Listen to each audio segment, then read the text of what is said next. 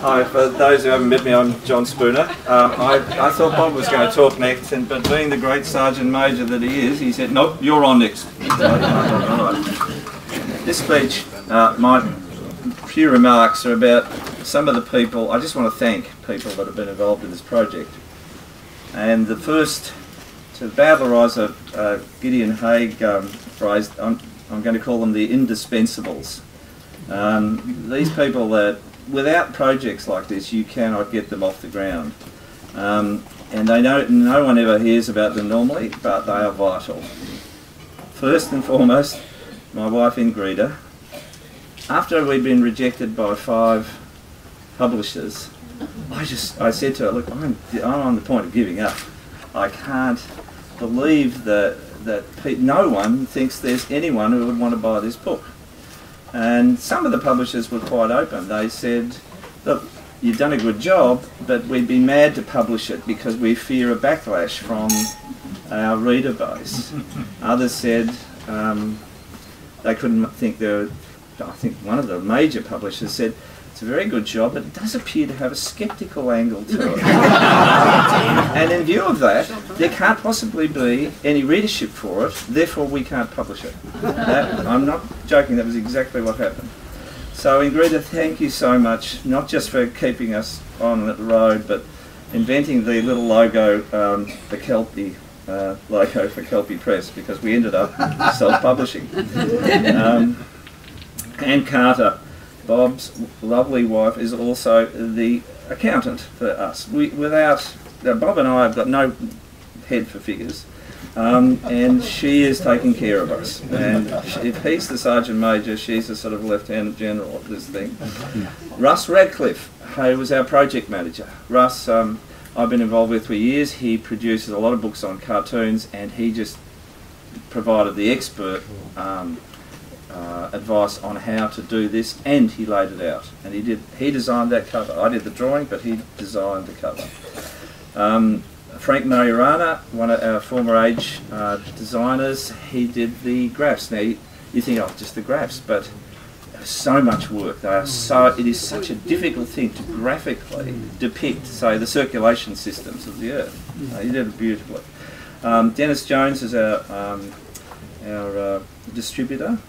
And not last but not least, Rob Masters, our publicist, who has the unenviable task of trying to convince people out there that they should let us onto their radio stations. And I mean, it's a daunting task, and we'll see what happens.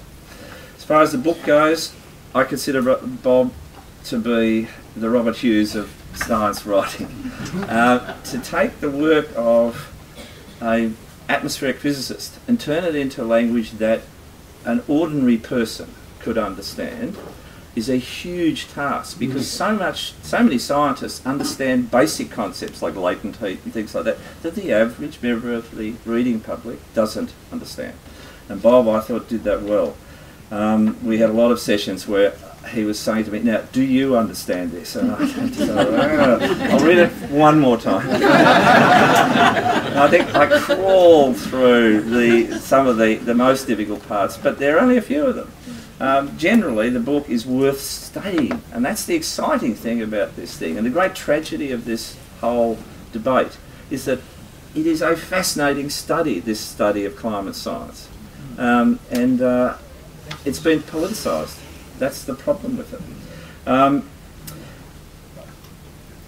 The team, Bill, Stuart, Brian and Martin, they're all experts in their field. I mean, when people say, "Oh, who have you got?" Have you got an expert like a climate scientist? And I say, "Well, we've got the former head of the National Climate Centre for 12 years. I got glazed look. Oh, that couldn't be true." He thinks it's all rubbish.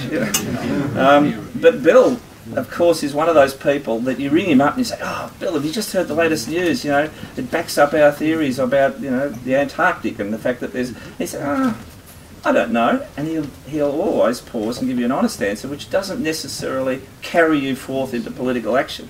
He'll say something like, "Well, there's only 3 observation points of the Antarctic, and one of them 60 feet under the ice. I don't know how they can get those figures." He's always been like that.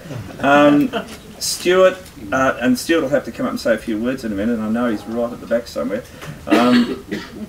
is a wonderful near-Liverpudlian who has provided some fantastic expertise for Bob. And Brian Leyland can't be here tonight. He runs a hydropower station in New Zealand, and he would have loved to have come, but he can't get across. And Martin Field, our expert on tax, is in Sydney, and hopefully he'll be there for Sydney Eurocanberra launch. Finally, in the list of thank yous, and if I have forgotten anyone, I'm grievously sorry, and probably others will back me up. I want to thank this bookshop. It's one of the havens for book lovers in Melbourne. It is one of the best bookshops, and Chris Redfern and the staff have been wonderful, and we thank you very much. Anyway, what I'll do now is hand over to Bob Carter, because I'm sure he's got some interesting words on this whole thing. Thank you.